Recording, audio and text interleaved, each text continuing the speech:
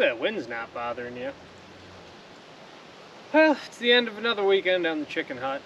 Me and the wife diligently put up siding all day. Pretty much got it all sided. We're missing a couple boards on the end. We're probably gonna cut like 3 or 4 more boards on the mill because we're missing some for the end walls to fill them in.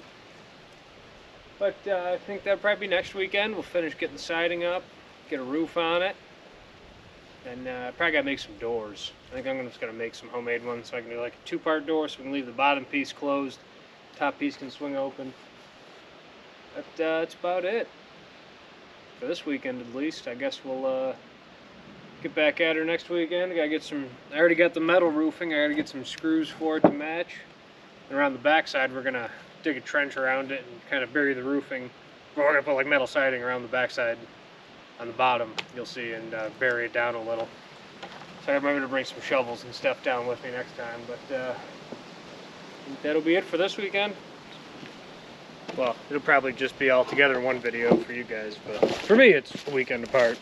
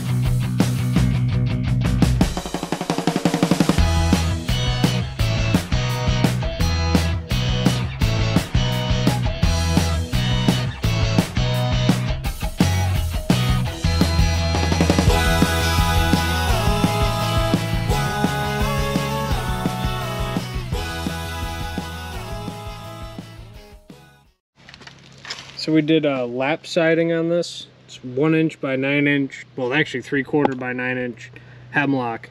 We did a starter board on the bottom and then just overhung it like about an inch, inch and a half. Each one going the whole way up the wall, stacking them up. And that's how we sided it. And then at the end, I just nailed in a hemlock 2x4 to kind of close the end pieces in here. Kind of fill it in.